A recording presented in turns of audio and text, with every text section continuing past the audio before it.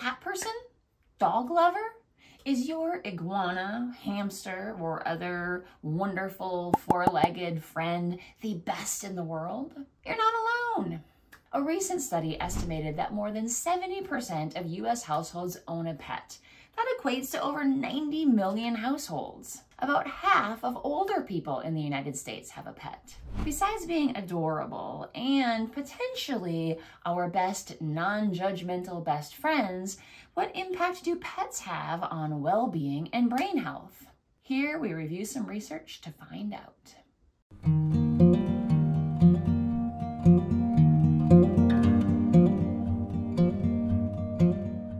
Research suggests that pet ownership is linked to many beneficial health outcomes. This includes things like cardiovascular health, loneliness, depression. Studies have shown that there are physiological changes that occur when people pet animals. There's a drop in heart rate, it can decrease blood pressure, and it can reduce stress overall. Right, Victory. Having a pet can have lots of different impacts in terms of how your brain is functioning.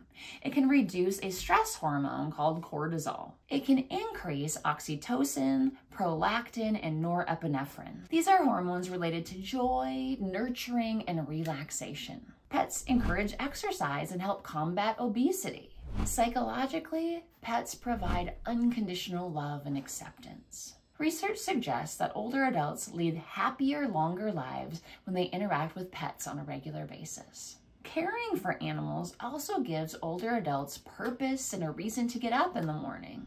Pets even enhance the socialness of our lives. One, they're wonderful companions on their own, but when you're out for a walk, there's a reason that you can talk to other dog owners or people who like your dog. Or when you're having conversations with people in general, pets make great conversation topics. But what about brain functioning?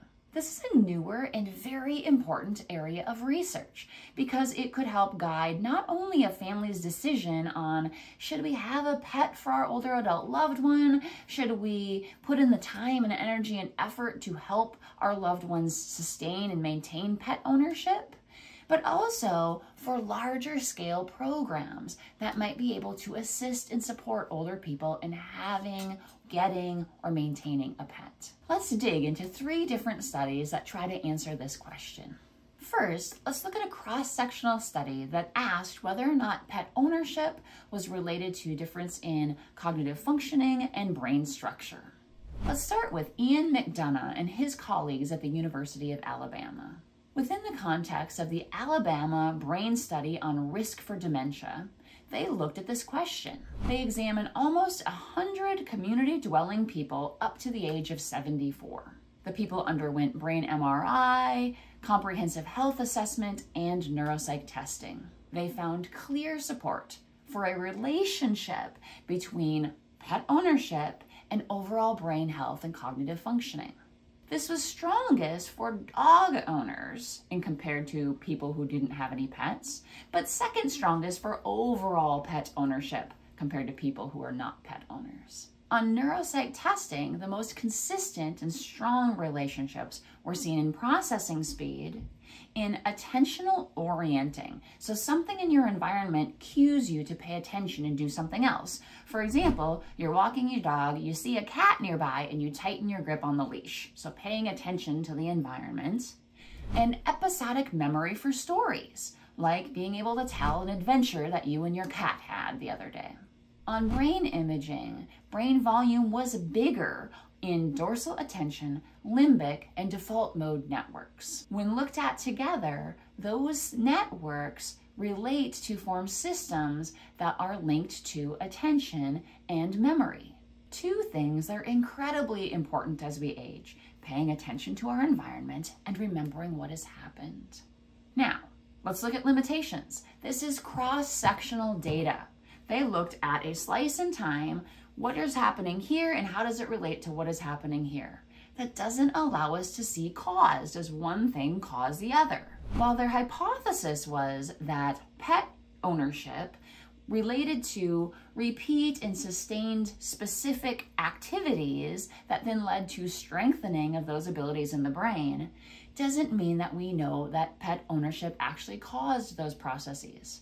What if, instead of pet ownership makes our brain work better, maybe people with better brains have pets? There's evidence for both within this study, but one reason out of several that the authors cite that they think that pet ownership actually leads the other direction is that when they statistically controlled for overall brain functioning, the relationship remained. So whether or not people had problems in terms of brain functioning, there was still a relationship between pet ownership and better brain functioning. So let's move forward to a population-based study. Could sustained pet ownership relate to better cognitive functioning for older adults? Jennifer Applebaum from the University of Florida and several of her colleagues asked this question. They used data from over 1,300 people in the Health and Retirement Study who were aged 50 and above. This is data that was collected between the span of 2010 and 2016. And they compared groups of people who had owned a pet for longer than 5 years, people who had owned a pet for less than 5 years, and people who weren't pet owners. The participants underwent repeated measures of cognitive functioning over time. People who were aged 65 and older who had owned a pet for more than 5 years showed better verbal memory compared to people who didn't own a pet. Again, this wasn't the type of study that we could determine outright causation, but the authors gave several ideas as to why they think they saw this relationship over time. One is oxytocin. This is a neuropeptide that's made in the hypothalamus, and it's related to things like bonding with infants or bonding with loved ones in general. It's also been shown to impact social cognition and memory encoding in humans. Another potential reason for the relationship they saw in this study was that they saw indicators of greater physical activity. For example, lower BMI and lower incidence of diabetes and high blood pressure. This is consistent with other research suggesting that pet owners tend to be healthier than non-pet owners. They also hypothesized that this could be impacting the link between stress and cognition, as there's a growing literature linking cumulative stress to onset of Alzheimer's disease and other forms of dementia. They believe that this may buffer physiological responses like heart rate, blood pressure, and cardiovascular reactivity. The final study we'll look at is the Baltimore Longitudinal Study on Aging, and they wanted to know, would pet ownership impact executive functions? They followed over 600 people aged 50 to 100 who were generally healthy, community-dwelling older adults. The people were followed between 1 and 13 years and assessed every 1 to 4 years.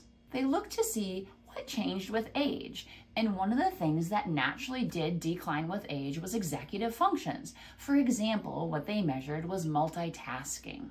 What was interesting about this study was that when they looked at deterioration over time, it was less severe for people with pets as compared to people who didn't have pets. When they looked specifically at the breakdown between dog owners and cat owners and non-pet owners in general, they found that the contrast between dog owners and no pets at all really made a difference. The contrast between cat owners and no pets at all was not statistically significant.